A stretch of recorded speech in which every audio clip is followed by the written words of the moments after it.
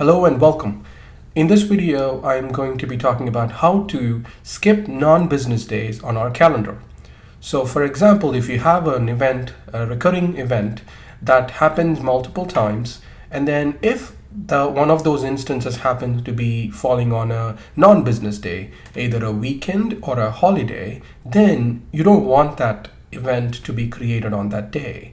And this Excel template, the Event Calendar Maker Excel template, allows you to easily do that. And in this video, I'll be explaining how that can be done.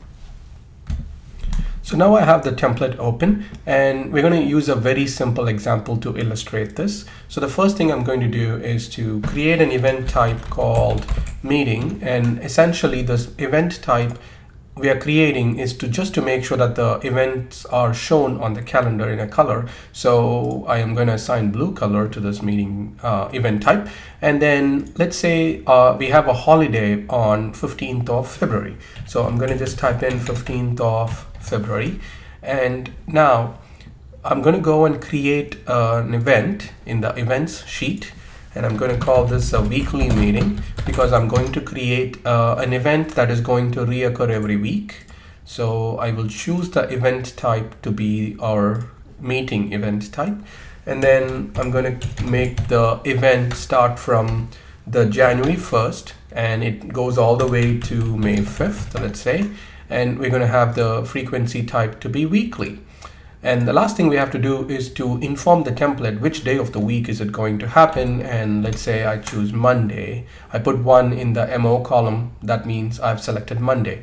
So this event is a weekly event that happens every Monday between January 1st and May 5th. So that is the event that we have created. So we can go and check the yearly calendar to verify this because we have 4th to all the way to May 2nd. These are all the Mondays between our start and end date. So now let's look back at our home sheet. We created 15th of February as a holiday, but you can see here that this event continues to happen on 15th of February. But in reality, I don't want this event to be happening on 15th because it's a holiday for my company or my organization, and so I want that specific one instance to be not colored in blue because that is not an instance for me. So that is very easy to do using this template. So all I'm going to do is to go to the non-business days column and I'm going to say skip. So now when I go to the yearly calendar, I can see that the 15th of February is no longer colored in blue. So that is how simple it is to exclude non-business days, either a weekend day or a holiday from your event instances. And I used weekly as just an example, but you can do this with a monthly event or daily event or nth weekday of the month, last weekday of the month, whatever the frequency type is. If you don't want that event to happen on non-business days, all you have to do is to select skip. That's it.